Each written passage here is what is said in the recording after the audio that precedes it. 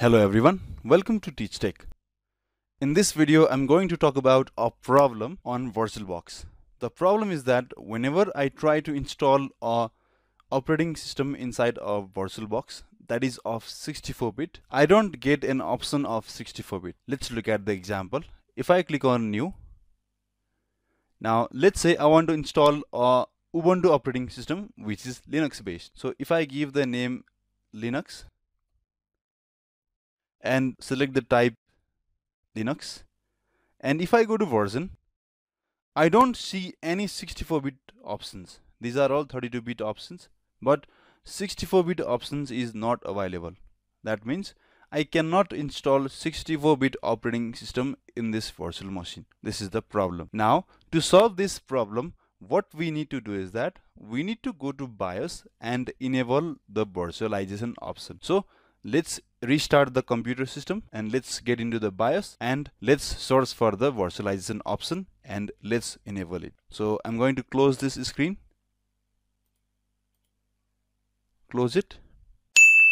The method of getting into BIOS may be different according to different devices. Generally, whenever your computer is restarting, you have to press any specific function key which is based on your laptop. For example, I have a Dell laptop system and I need to press function F2 key while the PC is getting restarted. And that's how I get into this BIOS. Now, I need to go and find the virtualization setting. So, let's search for the virtualization setting. Here it is. Enter it and select enabled. Now let's go to exit,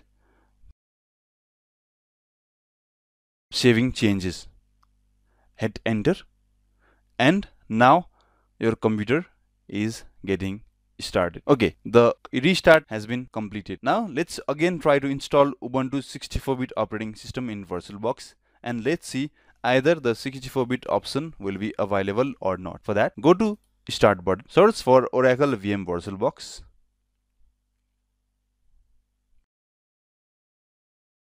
Click on New, and if I give the name Linux, I can see that the 64-bit option is now available.